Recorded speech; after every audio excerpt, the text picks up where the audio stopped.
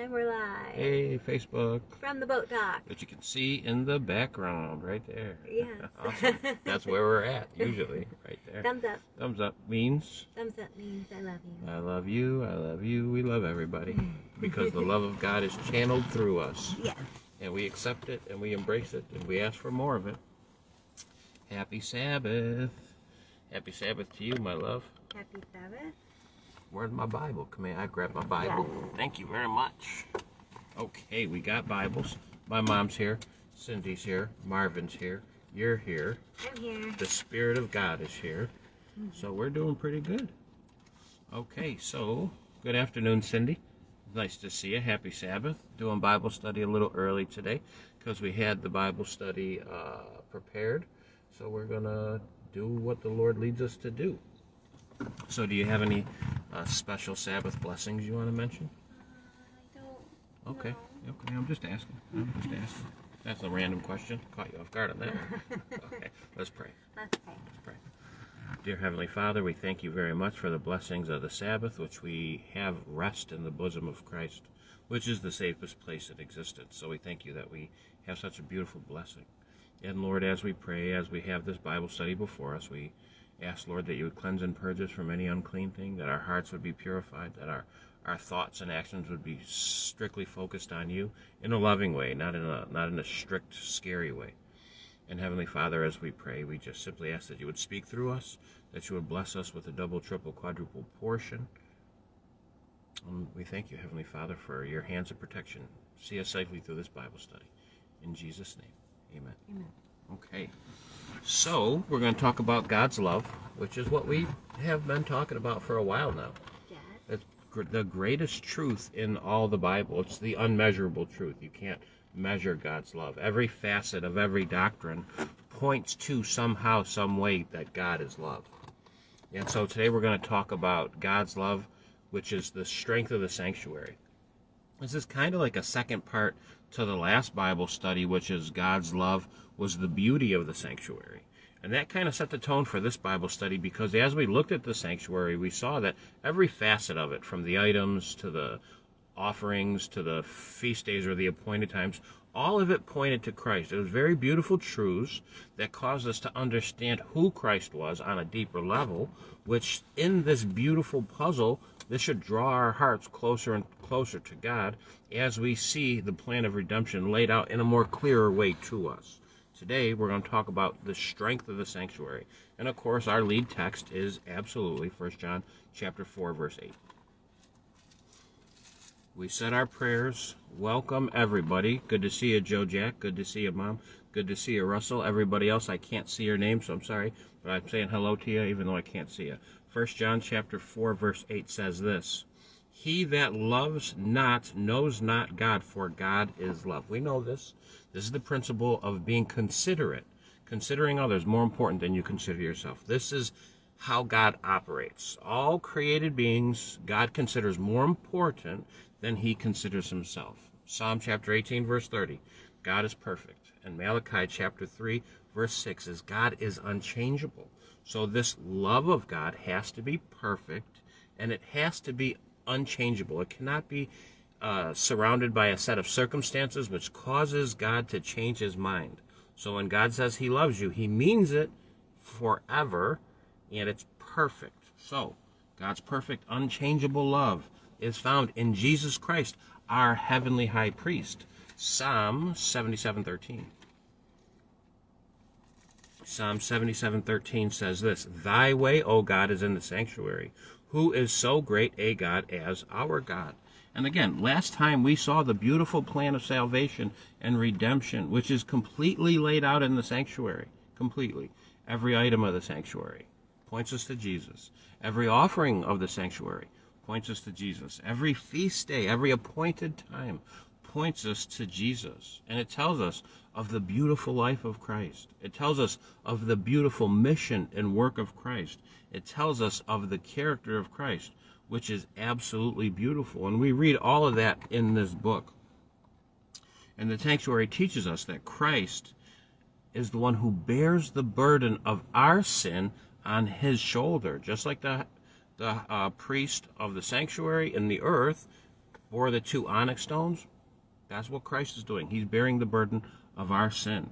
Christ himself offers himself completely for our sins and pays the wage that we cannot pay. Christ heals our mind and shows us the Father's love as he cleanses the sanctuary. Because if the sanctuary can't be cleansed unless the heart of the children is cleansed, that's a very important truth. In Christ, through the love of God, the sacrifice of Christ, how he offered himself, this causes mankind to trust God again. As Christ willingly laid down his life for the redemption of mankind, I now can know and trust that God loves me and is not seeking to kill me, even though I participated in the destruction of his own son. That sounds crazy. That's a love that is beyond human comprehension. We'll have the rest of eternity to try to figure it out. But for right now, Psalm chapter 96, verse 6. Psalm chapter 96, verse 6 says this: honor and majesty are before him, strength and beauty are in his sanctuary. Beauty and strength. We looked at the beauty of the sanctuary last time. So let's look at the strength. And what we're going to come to see is that the strength of the sanctuary is found in the oil. That's so important, that the strength of the sanctuary is found in the oil. Listen to this, saints. Listen to this, virgins who are seeking to have oil to prepare them for the second coming. The strength of the sanctuary is found in the oil, which is the symbol of the Holy Spirit. 1 Samuel 16:13. Here we go.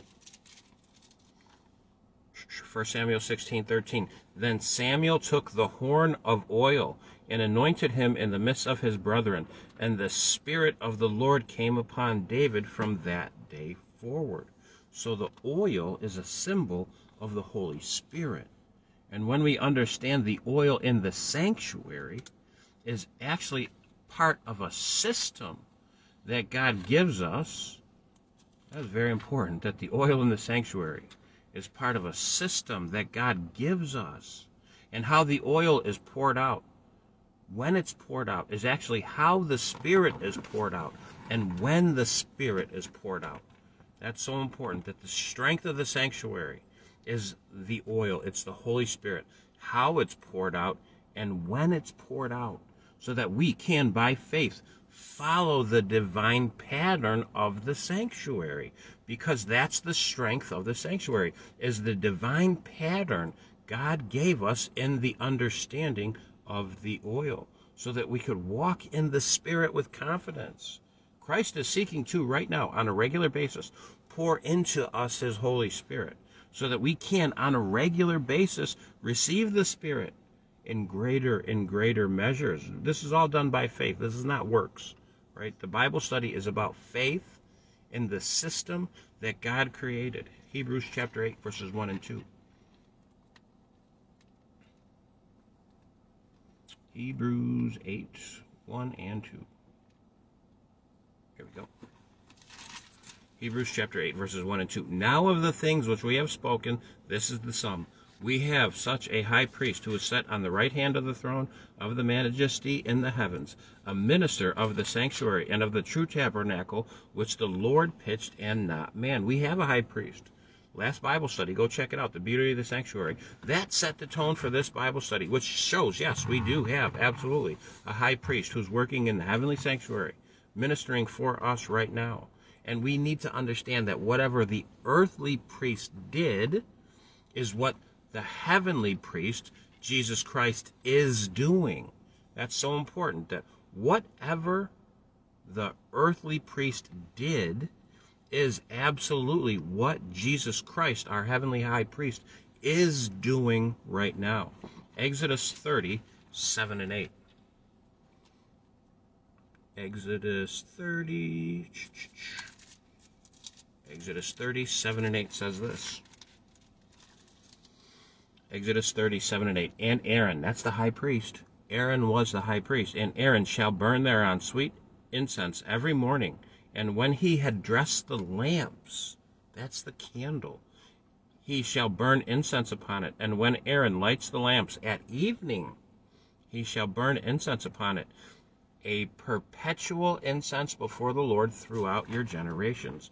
Every morning, what did the high priest do? He prepared the lamp with oil to light the candlestick. Every evening, he did the same thing. So every morning and every evening, the priest is trimming the lamp and filling it with oil. And if the earthly priest did it, the heavenly priest is doing the same thing.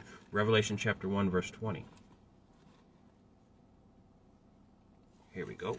Revelation chapter 1, verse 20 says this: the mystery of the 7 stars which thou sawest in thy right hand, and the 7 golden candlesticks. The 7 stars are the 7 angels of the 7 churches, and the 7 candlesticks which thou saw are the 7 churches. So what does the candlestick represent in the sanctuary system? It represents the churches. Zechariah chapter 4, verse 11. Zechariah chapter 4, verse 11 says this: then I answered and said unto him, what are these 2 olive trees upon the right side of the candlestick?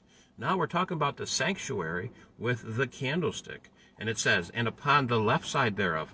And I answered again and said unto him, what are these 2 olive branches which through the 2 golden pipes empty the golden oil out of themselves?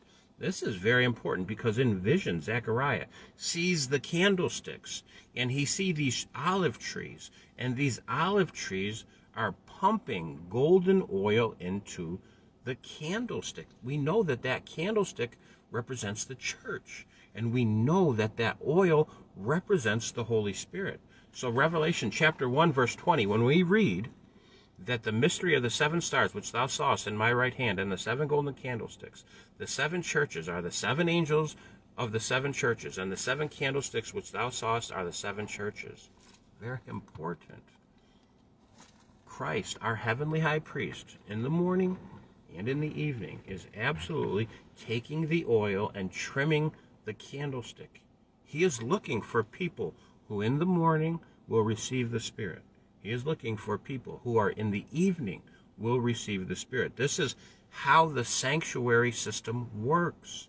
This is how the strength of the sanctuary works. It's all in the oil, and how Christ ministers the oil into his churches. Very, very present truth. Very, very present truth.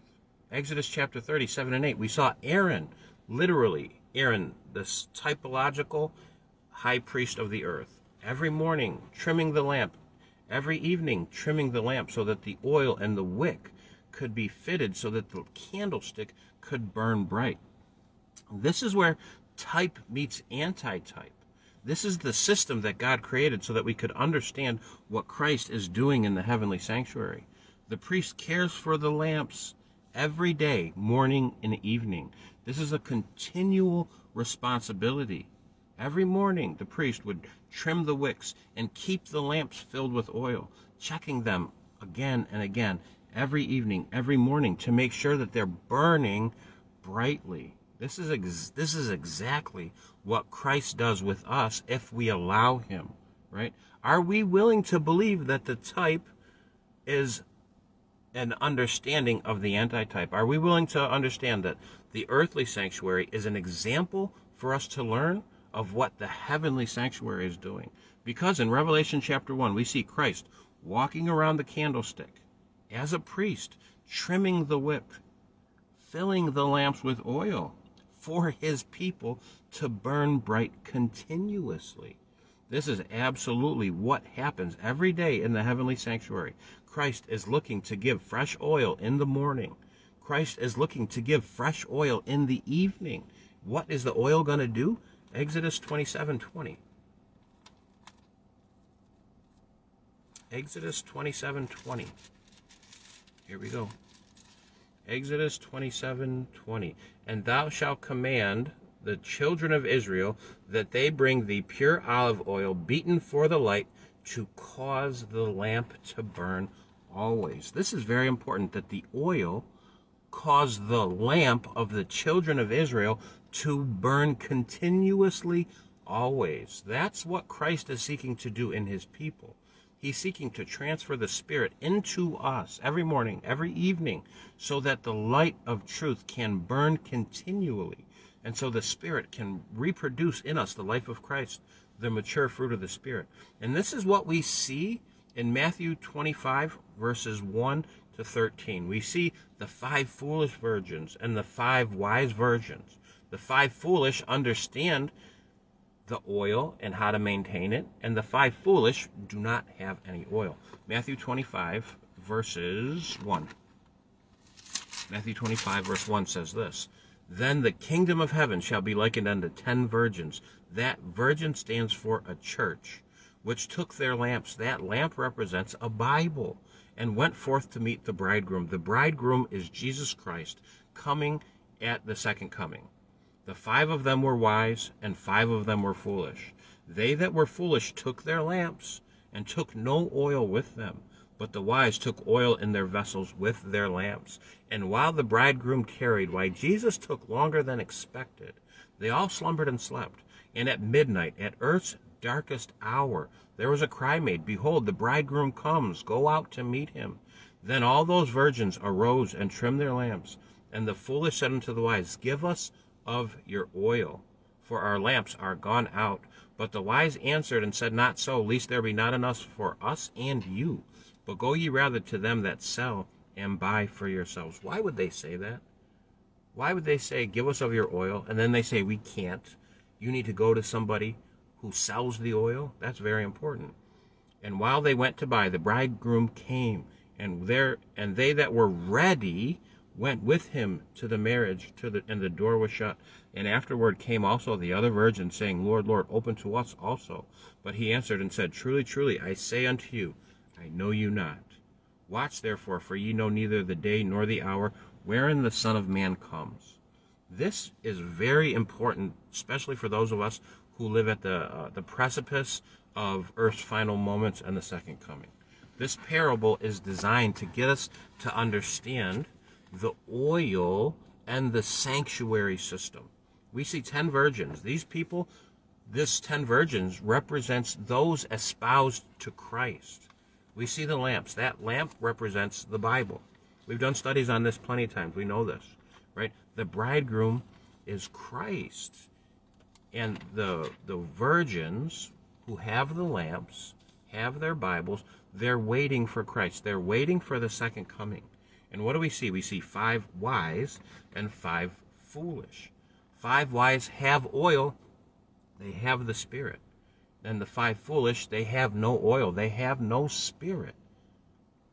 So we see a group of professed believers, professed Christians, all having their Bibles, all waiting for the second coming. And all of them are fast asleep. And when midnight comes, that's earth's darkest hour. Everybody wakes up, and everybody sees their great need of the Holy Spirit. And what happens? Matthew 25, 8. And the foolish said unto the wise, Give us of your oil, for our lamps are gone out. But the wise answered, saying, Not so, lest there be not enough for us and you. But go ye rather to them that sell, and buy for yourselves. And while they went to buy, the bridegroom came, and they that were ready went in with him to the marriage, and the door was shut. This is very important.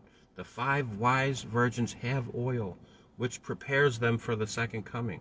Right? Ephesians 4, chapter 30. And grieve not the Holy Spirit, whereby you are sealed unto the day of redemption. That day of redemption is the second coming. And we see the 5 foolish virgins. They don't have oil. And they try to go to the wise and say, Give us of your oil. But the wise virgins don't have the capacity to give oil. Why? Because it's the priest, the heavenly high priest, who puts the oil into the lamp. Obviously, the foolish had never had the Spirit poured into their lamp. That's very important. And when the wise say, Go to him that sells, they can't buy any. There's a very specific reason why they can't buy any. Because the time of probation has closed. Christ is no longer ministering in the heavenly sanctuary, and he's no longer pouring oil into the candlestick. I'm going to prove it to you right now. Amos chapter 8, verses 11 to 13.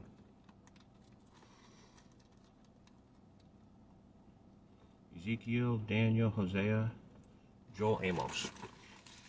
Amos chapter 8, verses 11 says this. Behold, the days come, saith the Lord God, I will send a famine in the land, not a famine of bread, nor of thirst for water, but of hearing the words of the Lord. And they shall wander from sea to sea, from the north even to the east. They shall run to and fro, and seek the word of the Lord, and shall not find it. In that day shall the fair virgins and young men faint for thirst. So we see fair virgins here. And what are they doing? They're thirsty. Why are the fair virgins thirsty? John chapter 4, verse 14. John chapter 4, verse 14 says this. But whosoever drinketh of the water that I shall give him will never thirst. But the water I shall give him shall be in him a well of water springing up into everlasting life. What is the water that Jesus gives that causes us never to thirst? John chapter 7, 37. John chapter 7, verse 37 says this. In the last day, that great day of the feast, Jesus stood and cried, saying, If any man thirst, let him come unto me and drink. He that believeth on me, as the scripture hath said, out of his belly shall flow rivers of living water. Verse 39. But this spake he of the Spirit, which they that believe on him should receive. Who, believing on Jesus Christ, you receive the Spirit. For the Holy Spirit was not given yet, because Jesus was not yet glorified. So the thirsty virgins are in the time of a famine, where they can't get the water. They're thirsty because they never received the water that Jesus gives. What was the water that Jesus gives? The Holy Spirit. So in Amos chapter 8, verse 11 to 13, what do we see? Amos chapter 13 says this. Thirst. They're fainting for thirst because they don't have the Spirit.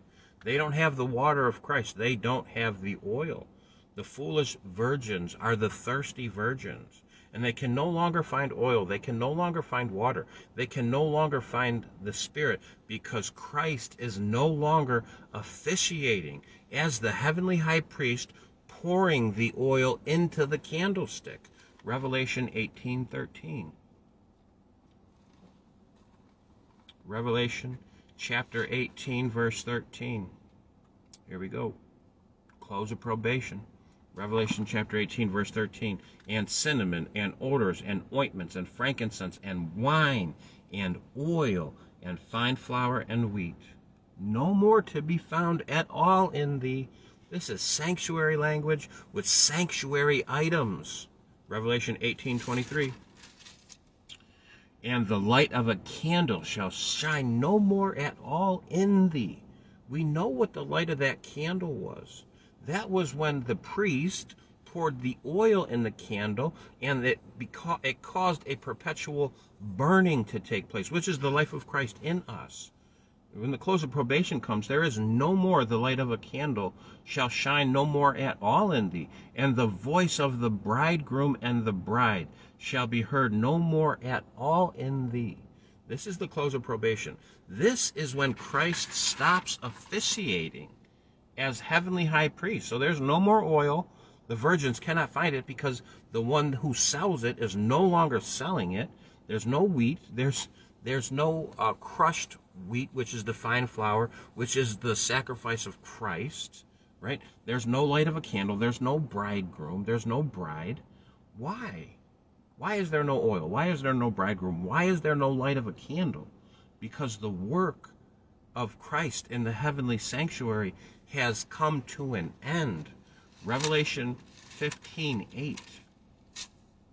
And the temple, that's the heavenly sanctuary, and the temple was filled with smoke from the glory of God and from his power, and no man was able to enter into the temple till the 7 plagues of the 7 angels were fulfilled. That's very important. We know that this is the close of probation because the plagues are falling. That's very important. And it says that no man can enter into the sanctuary. No man can enter into the temple. Who is the one that enters into the temple? The priest. And Jesus cannot enter into the temple because the time of the close of probation has come. The false second coming has taken place. People have been deceived. The bitter cup of Numbers chapter 3 has taken place, where Satan pretends to be Christ. He comes back. We've done studies on this. Go check those Bible studies out.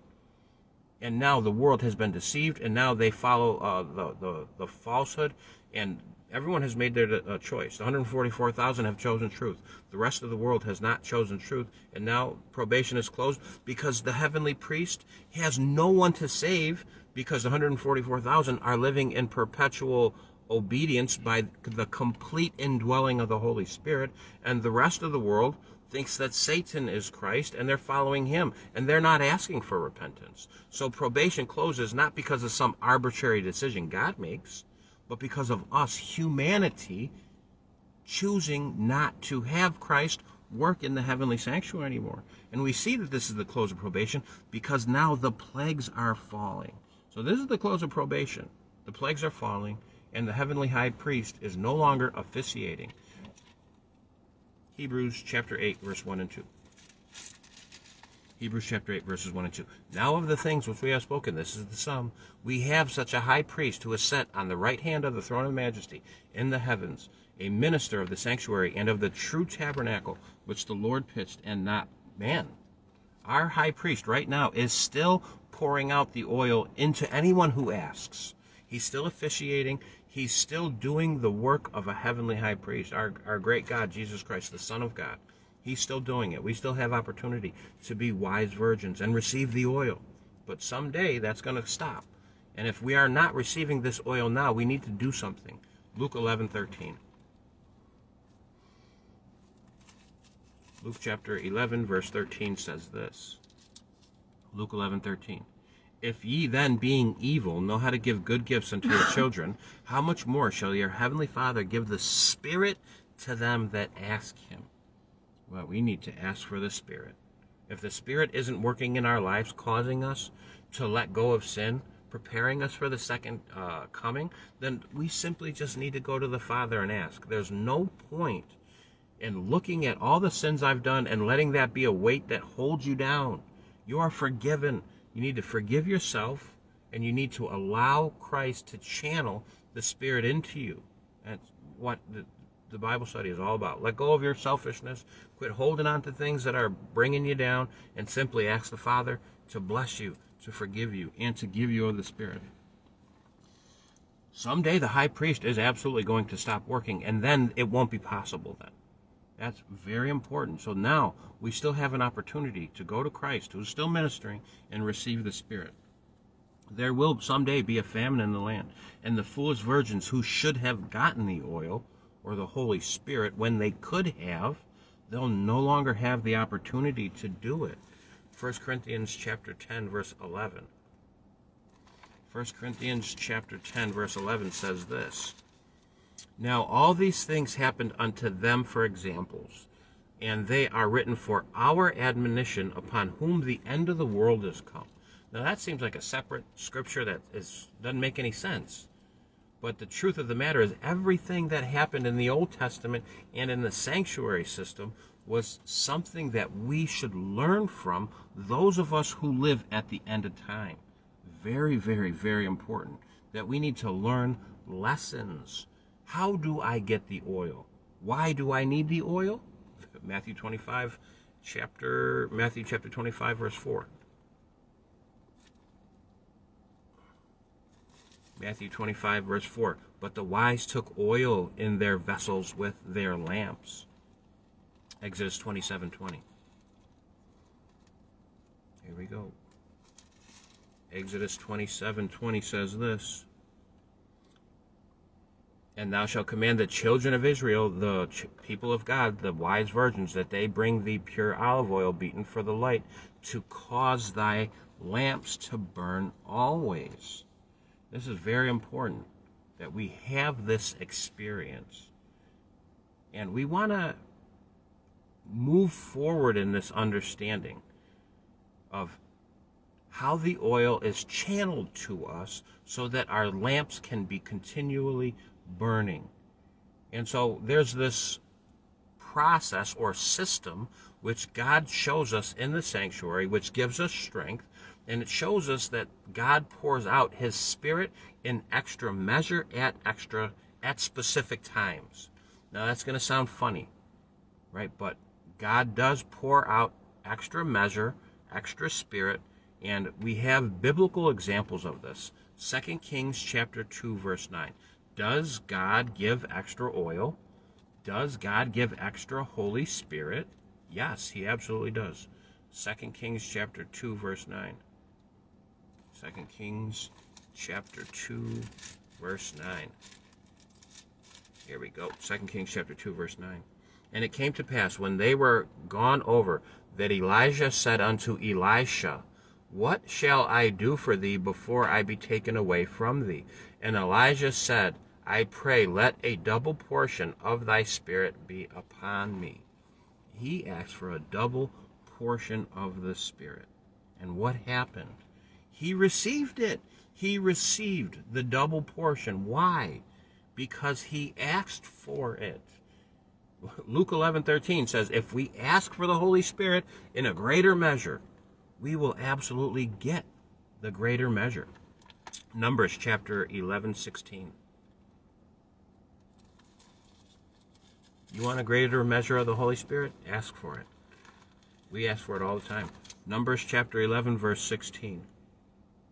And the Lord said unto Moses, Gather unto me 70 men of the elders of Israel, whom thou knowest to be elders of the people, and officers over them, and bring them unto the tabernacle of the congregation, that they may stand there with thee.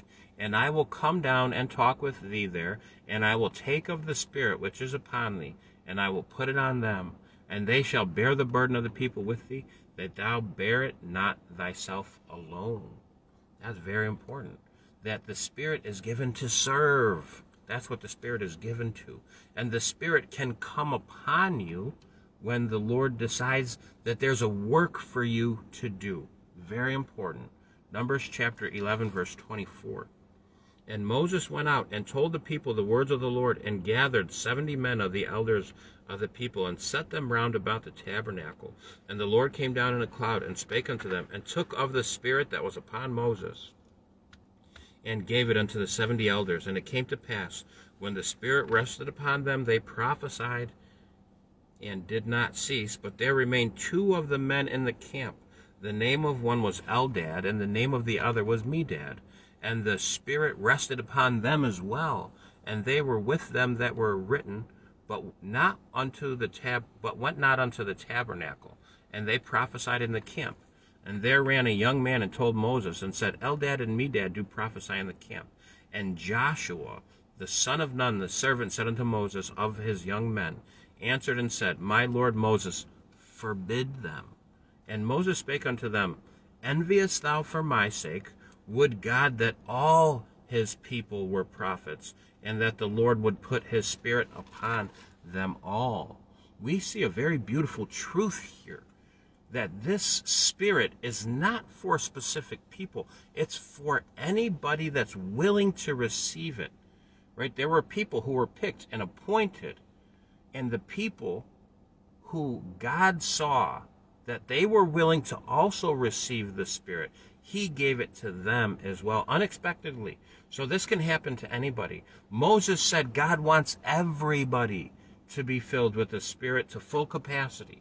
And what happened when Joshua saw it? Joshua had the spirit of jealousy. Just like the disciples, when they were seeing somebody else preach and healing in the name of Jesus, they said, Lord, we should forbid him. And what did Jesus say? He said, don't forbid people that are doing the work of God. Right? We got to be very careful that we don't let our own preconceived jealousies.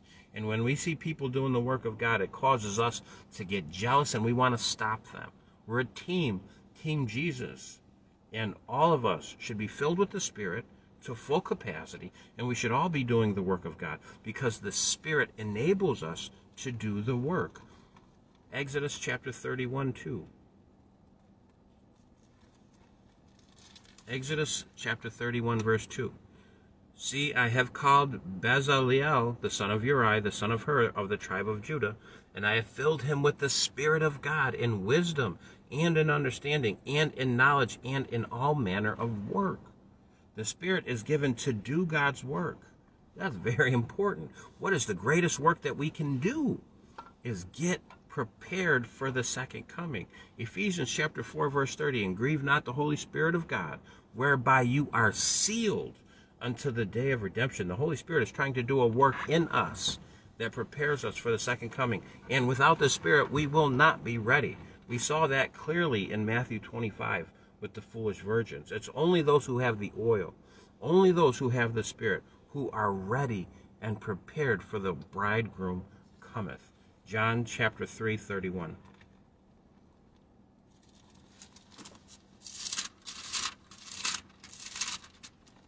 John chapter 3, verse 31. He that cometh from above is above all. That's talking about Jesus. He that is from the earth is earthly, and speaketh of the earth. He that cometh from heaven is above all. And what he hath seen and heard, that he testified. And no man receives his testimony. He that receives his testimony has set to his seal that God is true. For whom God hath sent speaketh the word of God, for God gives not the Spirit by measure unto him. Now, that's very important. That Jesus has the Spirit in an unlimited measure because he is the Word of God. He's the mouthpiece of God. He's the only begotten Son of God. His point of origin is divinity itself. He's the rib of God. And Christ, as the channel of the Spirit, who pours out the Spirit into others, is given the greatest work to do. So the Father gives Christ the Spirit without limit, because that's the work of Christ, is to pour into others the Spirit. And thus, the Spirit actually becomes the Spirit of Christ, completely making it the Spirit of Christ and the Spirit of the Father united, right? And this outpouring of the Spirit is actually displayed in a system in the sanctuary, which is where the strength of the sanctuary comes from. And the Spirit can be poured out in a double, a triple, a quadruple portion. It can be poured out in a portion that's 30-fold, 60-fold, and 100-fold.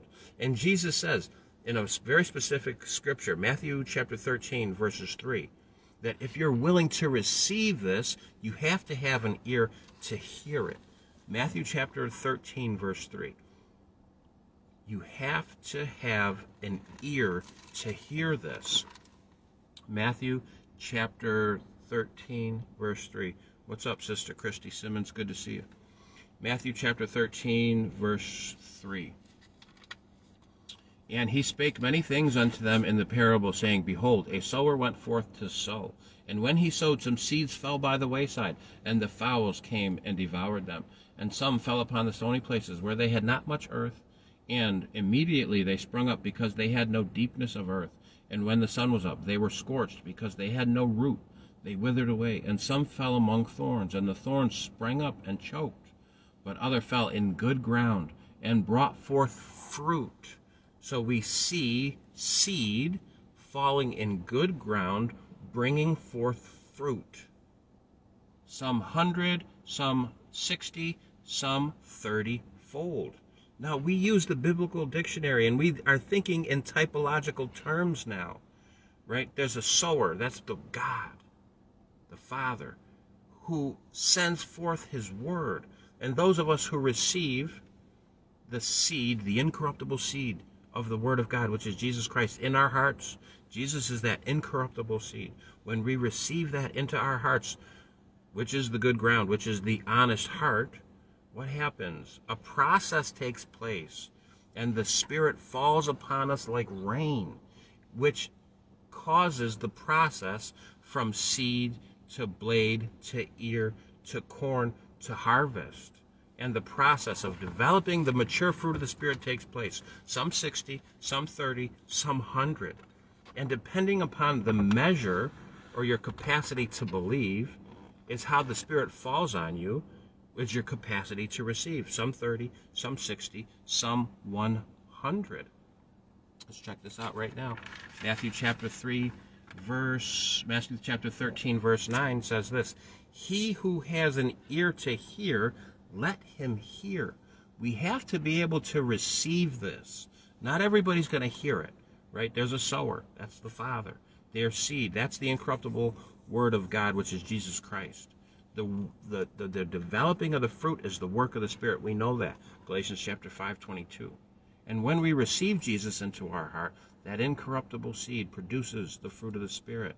This is the extra measure of the Spirit producing extra fruit. And to the capacity that we believe is to the capacity that we receive. Now we're going to talk about the extra measure of the Spirit in the system that God created, which a lot of people are not being taught. This is very important, that this truth needs to be taught and incorporated so that the virgins can go through the close of probation and be ready for the second coming. So, when we understand the earthly sanctuary was a type of the heavenly, this is where the system of the Holy Spirit in extra measure is found. When we have to have an ear to hear this, that the earthly sanctuary was a type of the heavenly sanctuary, and how everything the earthly priest did was an example to teach us of what Jesus is doing. Then we can see the sanctuary tells us of extra oil was given in greater measure at specific times. That sounds funny because people don't talk about it, but it's true. When we already saw that each morning and each evening, Jesus is pouring the oil. He's pouring the Spirit into his people who will receive it. We saw that. Now, what we're going to do, the beauty of the sanctuary, right, has its strength in the offerings and the appointed times. Why? Why does the beauty of the sanctuary have its strength in the offerings and the appointed times? Because each appointed time required a specific offering, right? And each offering had a specific measure of oil that was to be used with the offering. And depending on the time, the oil could be flowing. And to give you a visual comparison, imagine the high priest using 2 gallons of oil when it came to imparting the Spirit to a person. That's exactly what we're going to see in a moment. So, let's check this out. We saw the beauty of the sanctuary in the offerings and in the appointed times, right? The 5 offerings was the burnt offering. That had oil with the sacrifice. Very important. The grain offering had oil poured out with the sacrifice. The peace offering had oil poured out with the sacrifice. The sin offering had oil poured out with the sacrifice. And the guilt offering had oil poured out with the sacrifice. This is very important because each of these offerings is directly connected to an appointed time of God. Stay with me. We're not talking about works. We're not, stay with me. Because I know some people are going to start hearing the appointed times. They're going to shut their ears and they're going to go. This is why Jesus says, he that hath an ear to hear, let him hear. Stay with me. I know this can be hard to receive.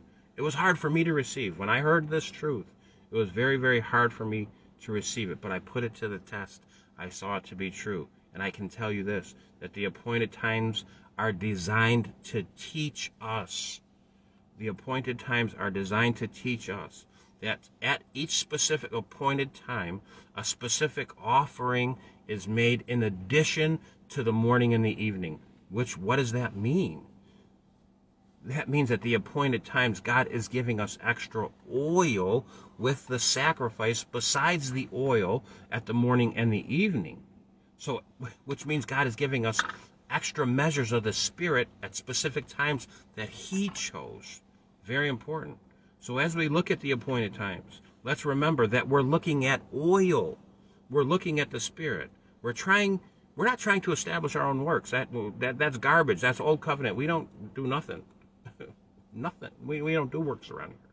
We don't do works around here. We rely on Christ for everything. Right? But we want to look at these appointed times and offerings at the oil, which is a system of how the Spirit is poured out. This is very important because if we look at the offerings and appointments as something that we do, that's simply going to puff us up, and that's going to cause us to have the old covenant mind where we're doing the righteousness. That's not what we do, right? We want to look at the oil as a system of the Holy Spirit being poured out to God's people in greater measure. That's what we want to do.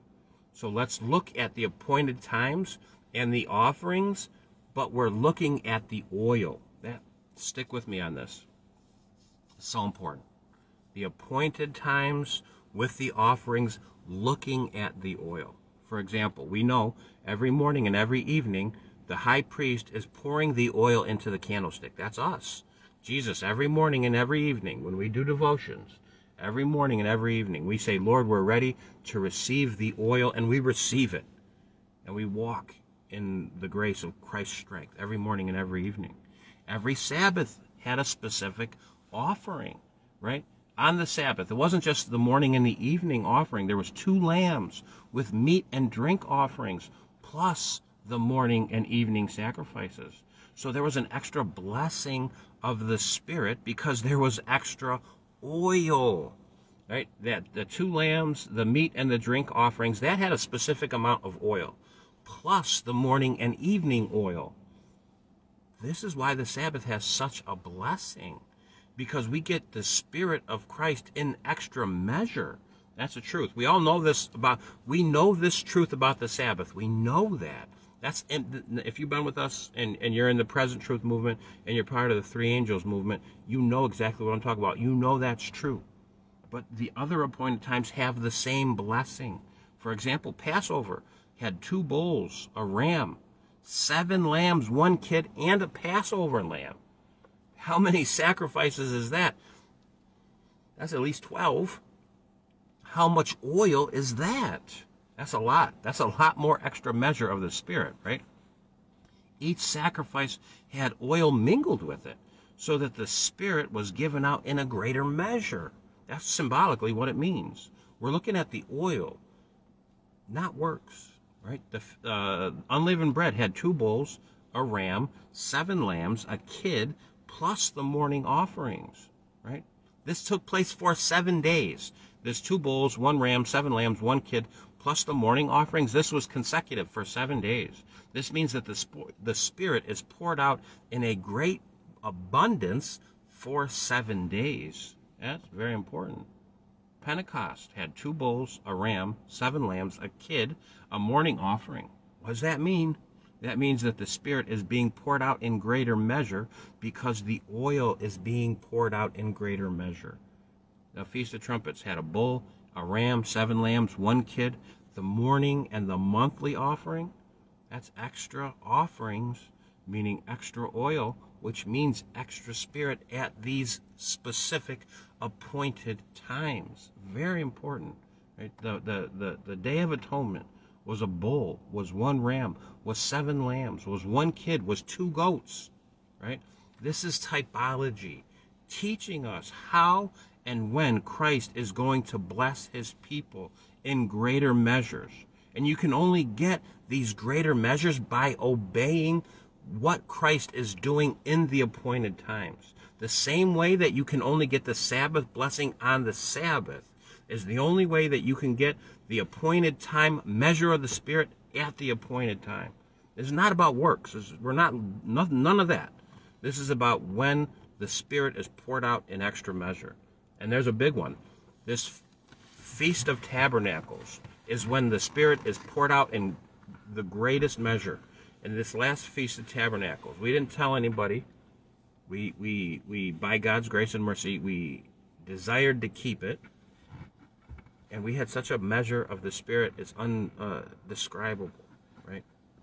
This set of offerings for the Feast of Tabernacles is every day for 7 days. So as I described the sacrifices, we're not looking at the sacrifice. We're looking at the oil associated with the sacrifice, right? The Feast of Tabernacles has 13 bulls, 2 rams, 14 lambs, 1 kid, plus the morning, right? That's like 30-something sacrifices. Each one of those animals has a specific amount of oil, and this happened for 7 days, right? Each day, there was 1 less bull. And so we see this large amount of offering, but it's not the offering, it's the oil. How much oil is associated with 13 bulls, 2 rams, 14 lambs, 1 kid, 1 goat, and 1 morning sacrifice? That's a very, very large amount of oil. Leviticus 14:15. Leviticus chapter 14, verse 15. And the priest shall take some of the log of oil. That log of oil was 2 gallons of oil. That's a lot of oil. This is what he does with it. And the priest shall take some of the log of oil and pour it in the palm of his left hand. And the priest shall dip his right finger in the oil that is in his left hand, and shall sprinkle the oil with his finger 7 times before the Lord. And the rest of the oil that is in his hand, the priest shall put at the tip of the right ear of him that is to be cleansed, and upon the thumb of the right hand, and upon the great toe of his right foot, and upon the blood of the trespass offering. And the rest of the oil that is in the priest's hands he shall pour upon the head of him that is to be cleansed. That's very important, that there is somebody to be cleansed. Who is to be cleansed? I am to be cleansed. Me, Mr. Brad, you're to be cleansed. And the priest has this large amount of oil. That's Christ in the heavenly sanctuary. Compared to us, that's like 2 gallons of oil. And he takes the oil, and what does he do? He puts it on my ear. That means that the Spirit should guide everything I listen to. He puts it on my thumb. That means the Spirit should be with me in everything I put my hand to. And he puts the oil on the big toe. That means everywhere my foot sets itself to go should be guided by the Spirit. And then the rest of the oil was dumped on the head. That means every single part of my life, my entire life, should be Spirit-led, right? Everything I hear, everything I do, everything I put my hand to, everything I put my foot to, my entire life should be Spirit-led, which is what the oil in the sanctuary is all about. This is the strength of the sanctuary. This is what we should be doing. This oil, this Holy Spirit, this is the strength of the sanctuary. It's to consecrate our entire life. That's what it is. And when this becomes a lifestyle, what happens? I'm sealed with the name Father. This appointed time is a system. Everybody looks at the sacrifices. Everybody looks at the days. And some of these days are holy and true and right and just. And we if the Father says to keep them and honor them, we should. But we're not talking about that at the moment. We're talking about the oil, which is a system which we obey and we walk by faith in, will bless us constantly by receiving the Spirit of God constantly. This is so important. God created a system where we can purposely and intentionally look to Him to receive the Spirit. We can purposely and intentionally look to Him to receive the Spirit, and we can look and purposely look to Him to walk in the Spirit. So we're always looking to God to receive and to accept and to walk in that. For what? To overcome sin. That's what the Spirit does. Helps us to overcome sin, to overcome Satan, to overcome temptation, to overcome the world, to guide us in all truth, to convict us of sin, to help us make godly judgments. That's what this system of pouring the Spirit out is there to do, so that as we, day by day, in the morning, receive the Spirit, at the evening, receive the Spirit when we ask for it. That's the key. You got to ask for it. We get a double, triple, quadruple portion on the Sabbath. And there are other appointed times as well where we can receive the Spirit, some 30, some 60, some 100-fold, to help us overcome sin, Satan, temptation, and the world. 1 John chapter 4, verse 4. 1 John chapter 4, verse 4. What's up, Brother Justin? Happy Sabbath, brother. 1 John chapter 4, verse 4. 1 John chapter 4, verse 4. Ye are of God, little children, and have overcome them, because greater is He that is in you than he that is in the world. Who is in you? That's the Holy Spirit. And greater is He that is in you. And He helps you to overcome sin. He helps you to overcome Satan. He helps you to overcome temptation. He helps you to overcome the world. John 16:13. Here we go. John 16:13 says this. Howbeit, when he, the Spirit of truth, is come, he will guide you into all truth. That's what the Spirit does. He guides you into all truth. And imagine being guided in truth in greater and greater measure, so that you can come into the fullness of the man of God, so that you can do the works of God and bear the mature fruit of the Spirit. Bearing the mature fruit of the Spirit can be a heavy weight because it's living the life of Christ, right? John 16:7 and 8. Nevertheless, I tell you the truth, it is important for you that I go away. For if I go not away, the Comforter will not come unto you. That's the Holy Spirit. But if I depart, I will send him unto you. And when he is come, he will reprove the world of sin and of righteousness and of judgment. This is what the Spirit does. This is what the Spirit is trying to do.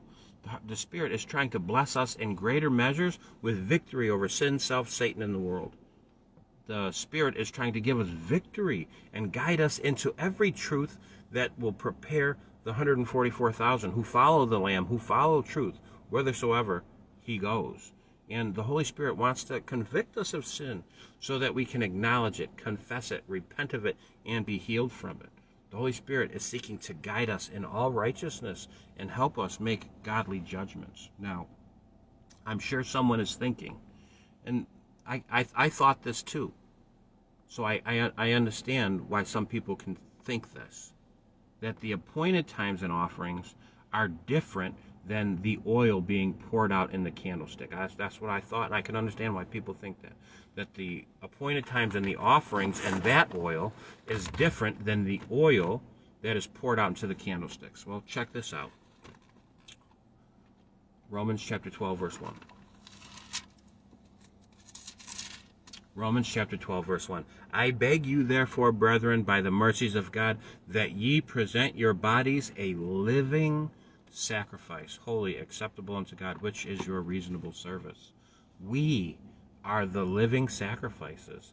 And each morning, each evening, Christ is looking to mingle the oil with the living sacrifice. At each appointed time, Christ is looking to mingle the oil with the living sacrifice in greater measure, in greater measure, in greater measure, sometimes in a very great measure. Sometimes in a very great measure. And the offerings and the appointed times, they are a system. People don't look at the principle, they look at the situation and say, this has been done away with. Well, we have preconceived ideas. We're thinking with carnality. We're not letting the Spirit of Christ guide us in all truth. And there's a principle in the offerings, the principle in the appointed times, and that principle is how the oil is poured out in greater measure. It is very important. Greater and greater measure, so that we can walk in the Spirit in greater and greater capacity. That's the strength of the sanctuary. And to the capacity that we believe is to the capacity that we receive. What we're talking about is a system. It's a principle of a system of receiving the Spirit of God as a lifestyle so that we can be sealed. That's what this is. This appointed time and the oil being poured out is a system and a principle that God's people are given so that our eyes, morning and evening, Sabbath and appointed time, new moon, not because we're establishing works, but this causes our eyes to be looked upon this heavenly high priest who's looking to pour his oil, his Spirit into us in extra measure. Leviticus 26:2. He that hath an ear to hear, let him hear. Leviticus 26:2 says this. Ye shall keep my Sabbaths and reverence my sanctuary. I am the Lord. Leviticus 26:2. Ye shall keep my Sabbaths and reverence my sanctuary. I am the Lord, if you walk in my statutes and keep my commandments and do them, and I will give you rain in due season, and the land shall yield her increase, and the trees of the field shall yield her fruit. The Holy Spirit is the rain. That's what it is. It's the water which comes from heaven, right? It's associated with the appointed times because that's when it's poured out. this isn't something that we do which causes the rain to happen, the Spirit to be poured out. God has specifically picked specific times to pour out the Spirit. And when we obey, when we believe, we receive. The offerings and the appointed times just explain the portions and the timing. That's very important. And that's the principle behind what's happening. The appointed times and the offerings explain the portion and the timing when the Spirit is poured out in extra measure. This is the strength of the sanctuary. This is the extra oil. This is Christ in me, the hope of glory, in greater measures, growing in grace and truth on a regular basis, constantly having my eyes fixed on the heavenly high priest, my Savior, so that he can continually pour his Spirit in me, which we freely receive by faith, and to the capacity that we believe is the capacity that we receive. This is not works. This is faith. And the beauty of the sanctuary is seeing the life of Christ in the sanctuary. The beauty of the sanctuary is seeing the mission and the work of Christ in the sanctuary. The beauty of the sanctuary is seeing the character of God in the sanctuary. And when we see that, it's absolutely beautiful. The strength of the sanctuary is understanding how Jesus, our high priest, pours out his Spirit systematically so that we develop a lifestyle of walking in the Spirit. That's so important. This is not an accident. This is intentional and it's purposeful. That the strength of the sanctuary is understanding how Jesus, our heavenly high priest, pours out his Spirit systematically so we develop a lifestyle of walking in the Spirit so that we can be sealed. Because that's what this whole process is about. Us being sealed so that we can develop the life of Christ, the mature fruit of the Spirit, so that the 144,000 can come on the scene, so that the great controversy can come to an end, so that we can all go home. Now, I know a lot of people are going to say, Mr. Brad, what you're saying sounds like salvation. What I am not talking about salvation.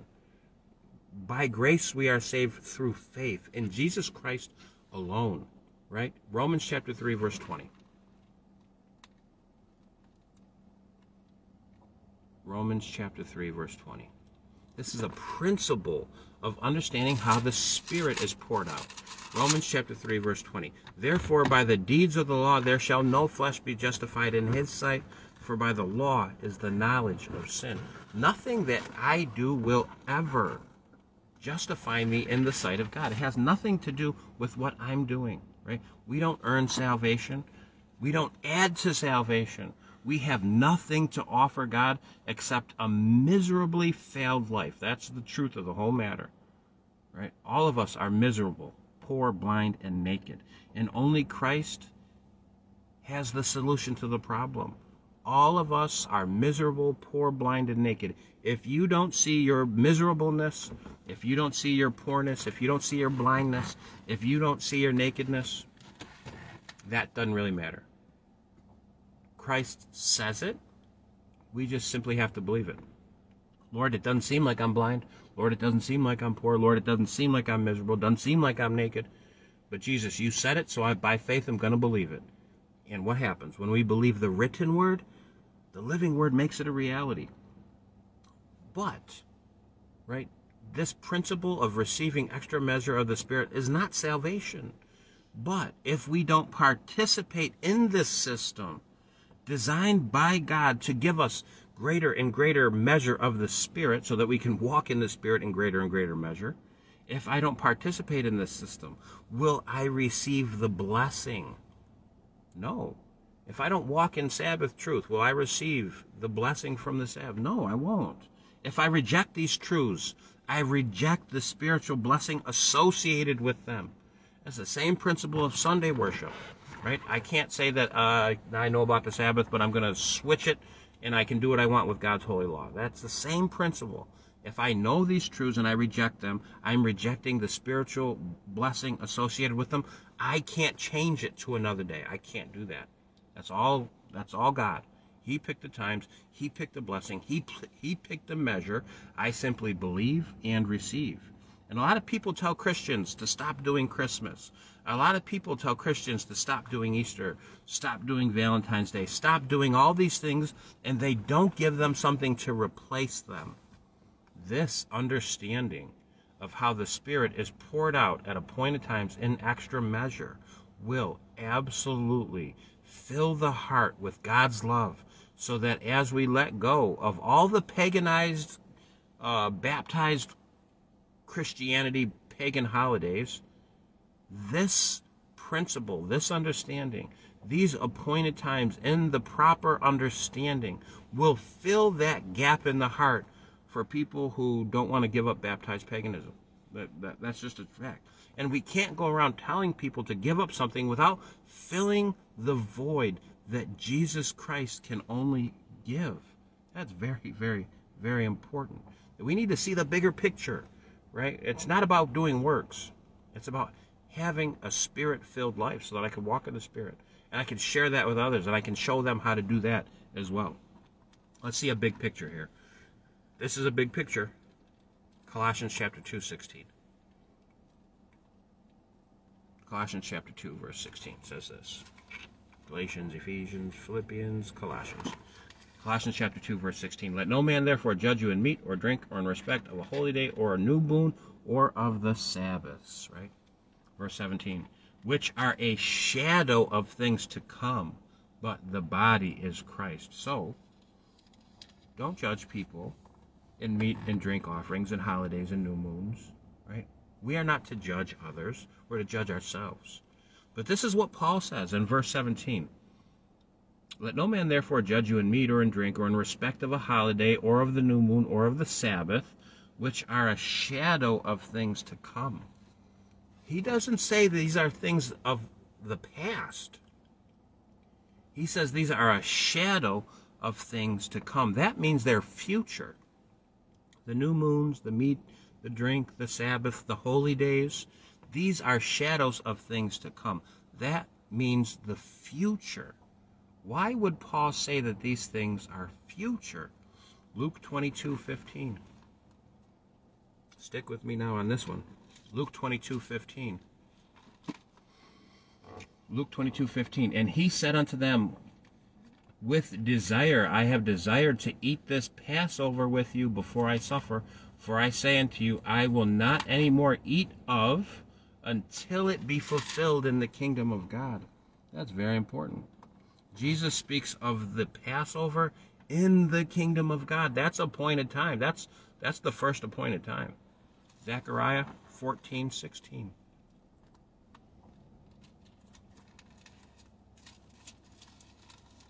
Here we go.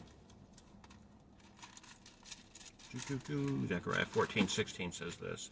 And it shall come to pass that everyone that is left of the nations which come against Jerusalem shall even go up from year to year to worship the King, the Lord of hosts, and to keep the Feast of Tabernacles. This is in the kingdom. The Bible says we're year to year. We're going to keep the Feast of Tabernacles. That's the last appointed time. Isaiah 66:23. Look at the principle. The principle is receiving the Spirit. That we're going to receive the Spirit in specific measures, even in the kingdom of God. And they'll be surrounded by appointed times of celebration. Isaiah 66:23. Isaiah 66:23. And it shall come to pass that from one new moon to another, and from one Sabbath to another, shall all flesh come to worship before me, saith the Lord. So the Sabbath is kept in the future kingdom. And the new moon is kept as well. And you notice, right? No one ever says that we should keep the new moon now. No one ever says that. Everyone says, oh, we should keep the Sabbath because Sabbath was in the past. Sabbath is in the future, which means we should keep the Sabbath now. But no one ever says anything about the new moon, which is a symbol of the Spirit being poured out at a specific time. It's not about works. It's about when the Spirit is poured out in greater measure, right? All of that's true, that the Sabbath was kept. The Sabbath will be kept in the future, and the Sabbath should be kept right now. That's absolutely true. But no one ever says Passover was for the past. Passover is in the kingdom, so Passover should be kept now. No one ever says that, right? No one ever says Passover was in the past. No one ever says Jesus kept the Passover and that the Passover will be kept in the kingdom. No one ever says that. There's lots of things when we put line upon line, that don't make sense, right? We can't have a principle for one and not have that same principle for the other things that the scriptures clearly line out. I'm not saying that we should keep the appointed times as work. I'm saying that these appointed times should be honored because they're beautiful, and that there's an extra pouring of the Spirit at these times. If you're gonna go about doing these things to establish your own righteousness, don't even bother. You're wasting your time, dishonoring God. 1 Corinthians 4:4.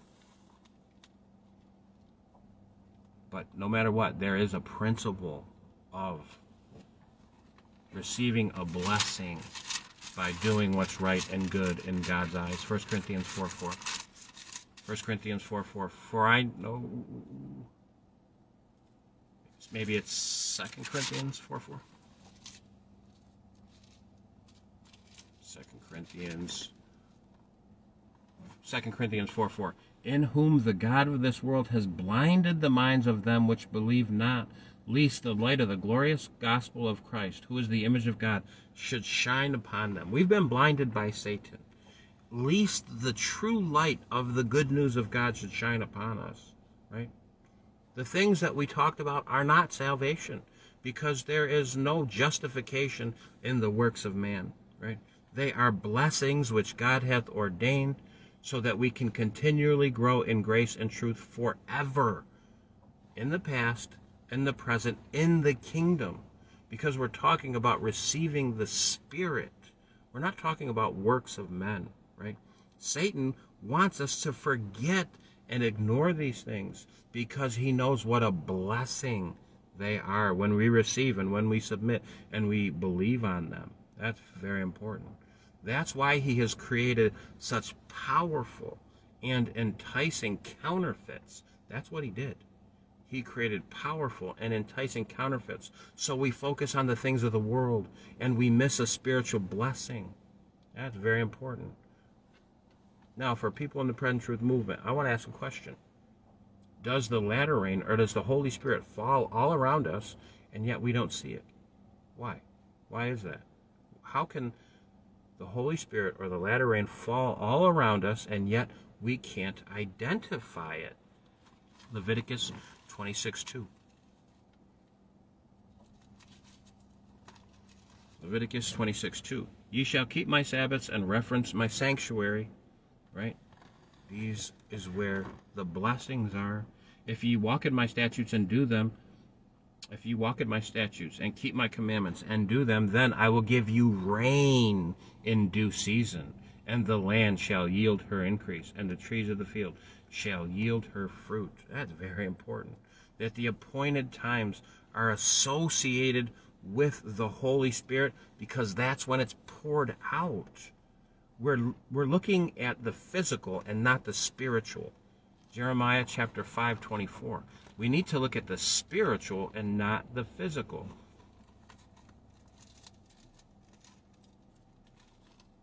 Jeremiah chapter 5 verse 24. Neither say in your heart, let us now fear the Lord our God, that giveth rain, both the former and the latter rain, in his season. This is all about God's season. He hath reserved unto us the appointed weeks of the harvest. These appointed times is when the Holy Spirit comes in greater measure. And it falls all around us and we don't see it because we don't understand the spiritual principle which was given to us in physical form. I never thought that in my whole life. I guarantee you that's from the Lord right there. Because the physical is an example of the spiritual. Right? And it's as we look into the physical, we see the spiritual understanding of what God has for us. In specific times, he pours out things in greater measure so that we can walk in spirit and in truth. Hosea chapter 6, verse 3.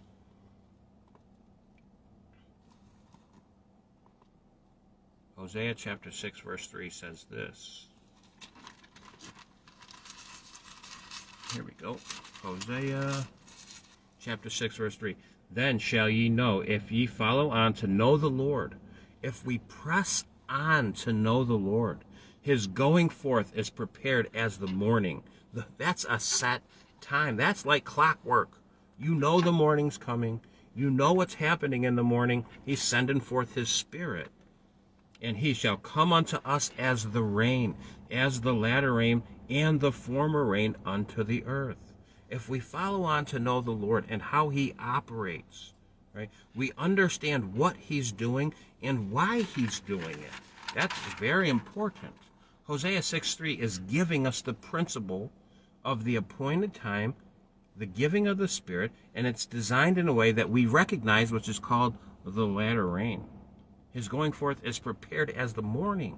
That's like setting your time like clockwork. You know that appointed time, the priest is going to be pouring the oil into the candlestick. You know that the sacrifice is going to be mingled with the oil. And you know that the Spirit is going to be given just like the latter rain. Right? The morning is a specific time which describes the latter rain. This is a prepared system that God has set up. God has set up. We cannot change it. This is what he has decided. We look at the physical and think that the physical is not telling us spiritual truths. It is, absolutely, right? This is a system that God has set up so that we can walk by faith in the Spirit, so that we develop a lifestyle of expecting the Spirit. Every morning I expect the Spirit. Every morning I receive the Spirit. Every morning I walk in the Spirit. Every evening, I expect the Spirit. Every evening, I receive the Spirit. Every evening, I walk in the Spirit. Every Sabbath, I expect the Spirit. Every Sabbath, I receive the Spirit in greater measure. Every Sabbath, I walk in the Spirit in greater measure as a lifestyle which will seal us. Ephesians 4:30, and grieve not the Holy Spirit, whereby you are sealed unto the day of redemption. Don't fight the work of the Holy Spirit. 2 Timothy chapter 3, verse 5. Don't fight that work. 2 Timothy chapter 3, verse 5. Having a form of godliness, but denying the power thereof, from such turn away.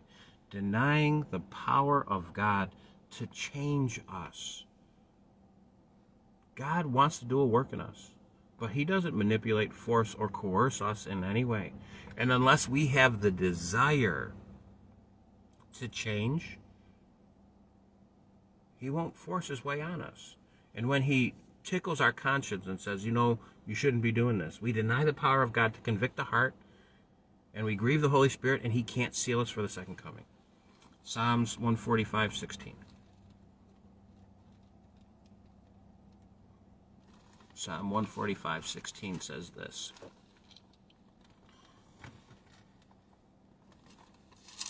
Psalm 145, verse 16. Thou openest thine hand and satisfies the desire of every living thing. That's a principle. That God satisfies the desire of every living thing. Now, is God satisfying the desire for me to grow in grace and truth? Or is God allowing me to grieve the Holy Spirit because I don't want to listen to him? God will allow you to grieve the Holy Spirit because the desire of your heart is not to be converted, right? This is a principle that God satisfies the desire of the heart. Do we desire to have a full experience with the Holy Spirit? Or will we deny God the power to work in our lives? If we have no desire to receive the Spirit in greater measure, we will receive the desire of our heart. If I do not desire to have the Spirit in greater measure, God will allow me to have the desire of my heart. If I hunger and thirst after righteousness, and my desire is to grow in grace and truth, and to become Christ-like and bear the mature fruit of the Spirit, and I desire to have the Holy Spirit of God in me in greater measure, God will absolutely give me my heart's desire, because it's the principle that he does. He's a good God. He gives us what we want, even if that means sometimes that's not good for us. That's the anger. That's the wrath. God never forces us to do anything, but he will work in us both to will and to do of his good pleasure. Today we talked about principle, not works. We didn't talk about works. We didn't say that you have to keep the appointed times. We never said that. We simply looked at the beauty of the sanctuary and, whoa, that's beautiful. And then we looked at the strength of the sanctuary and said this strength, which comes from an extra measure of the Spirit, which we proved is associated with honoring what God says holy, right, just, and good. And it's this extra measure which causes us to be wise virgins, to walk in truth, greater and greater and greater capacity. We simply talked about principle. We didn't talk about guilting people into doing things that they didn't want to do. We did offer a suggestion that as we offer people truth about the appointed times and tell them to come out of Babylon paganized, baptized holidays, we have a replacement to give them to say, listen, this is the beauty of something that you have no idea about, and this is more special than what you're experiencing now. We have something to give them. That's the principle of the Spirit in greater measure, right? We talked about the beauty of the sanctuary, which should cause us to have a desire of the revelation of the Son of God and his love in greater and greater measure. We talked about the strength of the sanctuary, which is how God systematically pours his Spirit into us in greater and greater measure, so that we develop a lifestyle of expecting the Spirit, so that we develop a lifestyle of receiving the Spirit, so that we develop a lifestyle of walking in the Spirit. If you have no desire for those things, they will not benefit you, right? I personally have put this to the test, and I've seen it to be true in my own life. That's why we are always asking for extra measure of the Spirit, double, triple, quadruple portion, because the Lord is seeking to give it to us. He wants to give it to us, and he does give it to us. Absolutely. We've put it to the test. We've seen it to be true. And we praise God for the beautiful truths of the principle of receiving the Spirit in extra measure. We thank God for the Spirit of Christ, which is the strength of the sanctuary. Let's pray. Loving Heavenly Father, we thank you so much for the Holy Sabbath. And we know, Lord, that you're blessing us with a double, triple, quadruple portion of your Spirit. And so we simply ask that you would hold on to our hand as little children who are desperate for you. We have nowhere to go. You have the words of life. We can't do this on our own. We're miserable, poor, blind, and naked. And yet you love us. You want to clean us up. You want to raise us in grace and truth. So, Heavenly Father, we praise you, and we want to love you, though our hearts are wicked and deceitful above all things. Change us. Give us the desire to love you. Give us the desire to want to have a life that is Spirit-filled, Heavenly Father. Give us a desire to please you in greater capacity, and help us to see the beauty of the sanctuary. Help us to see the strength and receive the strength of the sanctuary, which is the life of Christ in me, the hope of glory. So we thank you, Heavenly Father. Seal us with your seal. Seal those who are watching, and hold back the winds of strife so that we may help others and steal many out of the camp of the enemy. In Jesus' name, amen. Amen. Amen. I love y'all. I love you.